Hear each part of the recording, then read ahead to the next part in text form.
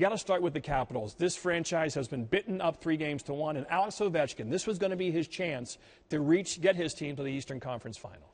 He was great. Yeah. What can you say about him? He's going to take heat tomorrow. They're going to laugh at him for the guarantee. They're going to be throwing him crap and all this stuff. He's not a winner, all these things. He's got a great team. They never go anywhere. But this guy was great in this game. He got the goal. He hit everything that moved. He had the most shots.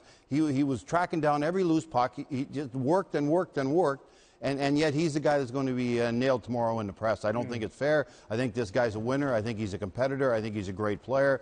But the bottom line is he's the best player for the Washington Capitals, and they lost. And Henrik Lundqvist, the best player for the New York Rangers, and they won. That's what they're going to be talking about tomorrow. Henrik's a winner, all those things. But Alex Ovechkin gave his heart and soul to this team, I'll tell you.